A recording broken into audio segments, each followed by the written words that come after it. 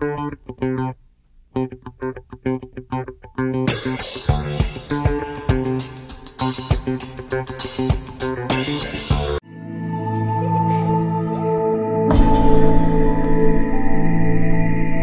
you open up a newspaper. I'm sure many of you have read about newspapers on the internet.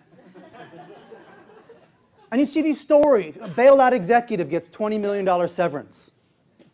Steroid user gets $200 million salary. Kim Kardashian exists.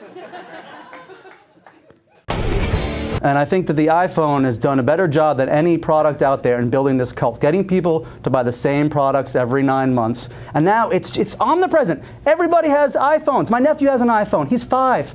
My grandma has an iPhone. She doesn't have real hips. Even lost tribes in the jungle, you find them and they're texting LOL. Look out, lion. It's amazing. And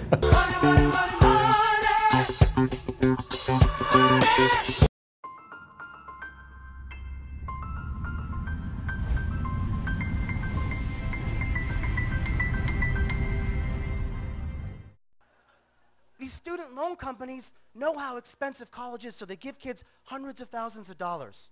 Right? And then the minute they graduate, they call them, they send them texts and emails and letters. They make sure they pay them back. Student loan companies track kids to the ends of the earth. You cannot hide from a student loan company. You cannot run from a student loan company. They will find you no matter where you go. I swear, if Osama bin Laden had a student loan, yeah, we would have found him September 12th.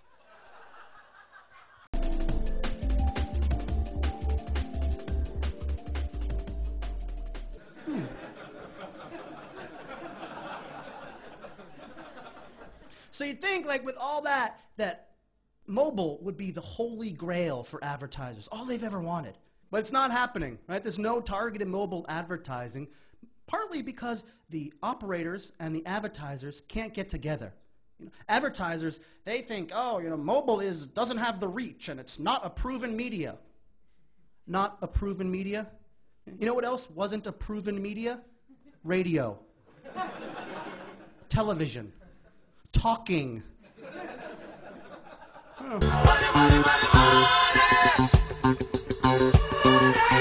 mean, we all know there's no I in team. There's also no we in rich.